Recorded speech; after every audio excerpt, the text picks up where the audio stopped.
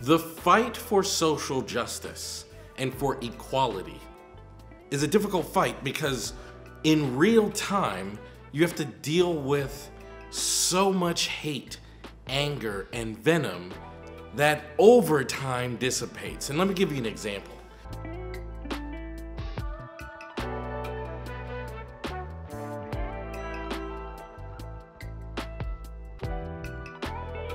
In Little Rock, Arkansas, in Central High School, there were these teenagers called the Little Rock Nine that were going to be the first teenagers to integrate that high school.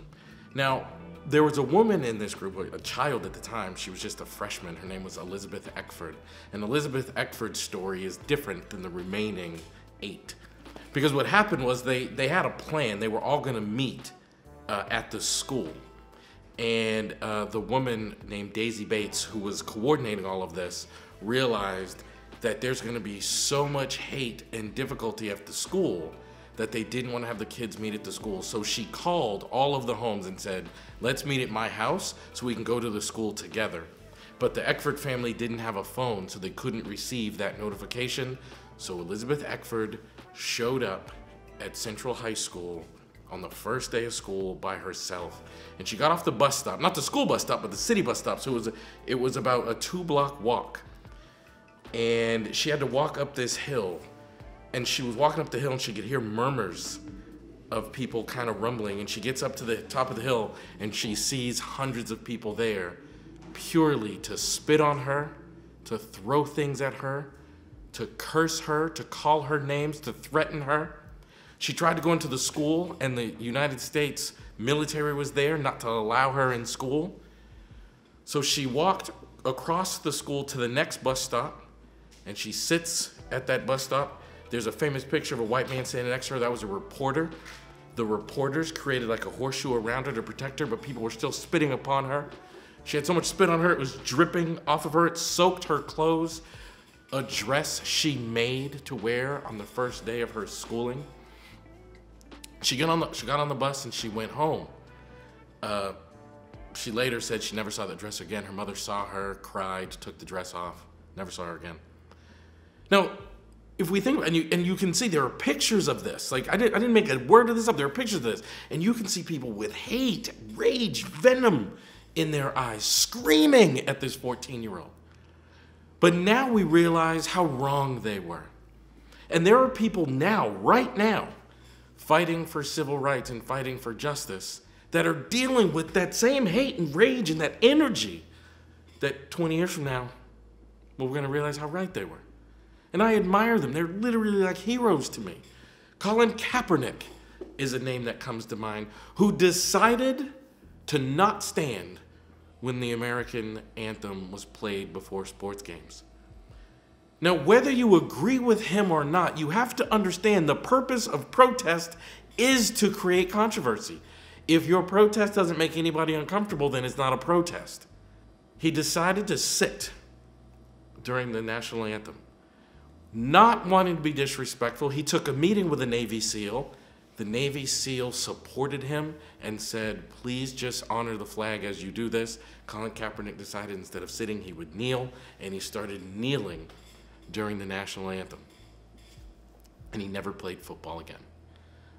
That was the end of his football career. And the reason he had a hard time standing for this country's national anthem is because, as he put it, it's hard for me to stand for a country that is okay with police brutality because unarmed black men are being killed at a rate in this country by police officers that concerned him. So he stood up, he protested for that, and he never played football again. And it was crazy for me because I saw that same rage that Elizabeth Eckford experienced all the way back in like 1955, I think it was. I saw that same rage because I have friends that I went to high school with that I know to be good people, and one of them posted on Facebook that he wishes he could shoot him in the head. Literally, it's what he put on Facebook. I wish I could shoot him in the head. Like, you want to take this man's life violently because he's standing up for something? That's a hero to me. He was willing to make his life uncomfortable to make other people's lives better. Makes me think of Muhammad Ali. Muhammad Ali was the same way. When Muhammad Ali refused to go to the draft, they crucified him. But we now recognize it as a significant stance for peace. And during the prime of Muhammad Ali's boxing career, he lost 4 years. Now, he came back, had some more boxing matches, but he lost 4 years. His career will never get back, standing up for peace. In real time, while it's happening around us, there's hate, venom, and energy, but over time, we can see the truth more clearly. And for me, that makes the people who are fighting for social justice powerful, because they have to deal with a struggle that is hard for you guys to understand how difficult it is.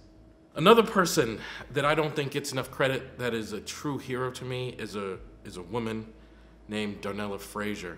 Now, you might not know that name. That might not be a name that sticks out to you, but it's a name that means something to me. It's a person I'll never not think about. And Darnella Frazier, at the time, was a 17-year-old young African-American girl who was just walking down the street, and she observes an altercation between a police officer and a black man. That black man was George Floyd, and she recorded the police officer kneeling on George Floyd's neck for over 9 minutes. I believe it was 9 minutes and 37 seconds. And Darnella Frazier recorded the entire traumatic event.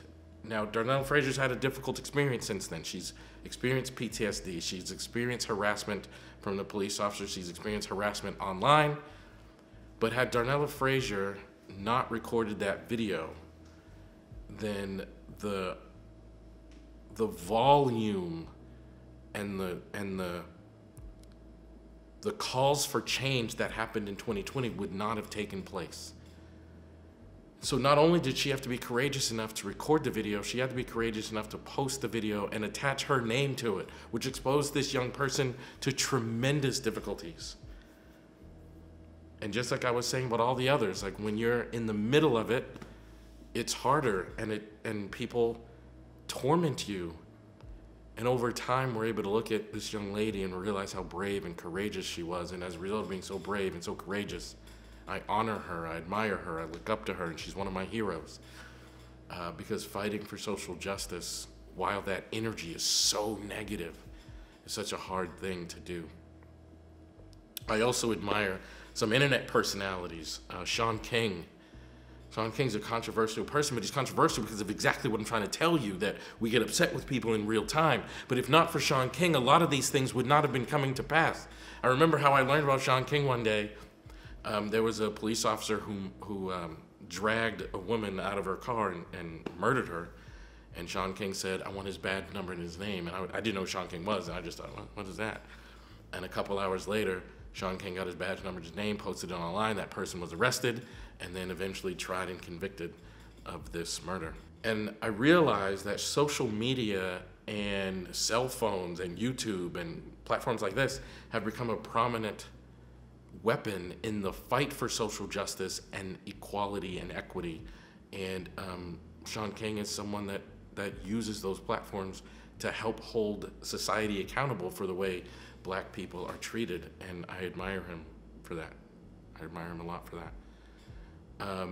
I admire, there are people, like, you can't create true change without addressing the legality of these changes, so there must be people in the legal world fighting these fights, and it makes me really want to admire, it makes me really, really look up to Ben Crump and Lee Merritt, who are two lawyers that have stood with families in some of the most difficult scenarios imaginable. And if not for being able to go into the legal world and fight these battles, change would not happen. So I honor Lee Merritt and Ben Crump because they go into the legal room. They provide legal counsel and advice to families in their darkest hour. And they go into the courtroom and they fight legally for justice. Because you have to, like that, the platform can't just be social media. It can't just be marching down the street. It can't just be kneeling at an athletic event. It also has to be going into the courtroom and fighting the fight legally. And Lee Merritt and Ben Crump have been doing that for years, and they're people that I admire. All of the people that I just listed, they all deal with hate and controversy and overwhelming negativity and overwhelming energy on social media. And I do believe very strongly that in the same way that we look back on Elizabeth Eckford walking to school that day, and we see those pictures of those people yelling and screaming, we look back and we realize that little 14-year-old girl, we should have been throwing roses upon her. We should have been cheering for her. But we didn't, on that day, that's not the energy she got. In the same way, I think over time, all the people I just listed will be remembered very differently because they have done heroic things. And sometimes when you're doing heroic things and you're doing them in real time, the response is negative because people have a hard time accepting change. And these people pushed for change, and these people accomplished change. And these people are pushing for change and accomplishing change now in real time. And as we wrap up Black History Month, I want you guys to be soldiers of change going forward. I want everybody, regardless of your race, ethnicity, gender, sexual orientation, I want you to be soldiers for change. Be courageous and be strong and believe in what's right. Do it for the greater good. And do it all year round. Like, this is not just something we need to do in February. Of course, I did this video series in February because it's Black History Month and it matters and we need to focus on these things. But I also want you to be someone that does this all year round, because the fight for social justice shouldn't just be a 1 month thing. It should be an all year thing, and it should be a life commitment. I certainly have committed my life to it, and have had to make some changes in the field in which I am in and come from, which is the field of psychotherapy. I've had to hold certain people accountable, and I've also become controversial, and that's okay. That's just part of it. I would do it again 100 times, and I expect I'll have to do it again a few more times, but that's just part of it. So go off and enjoy the freedoms that previous people have fought for you to enjoy.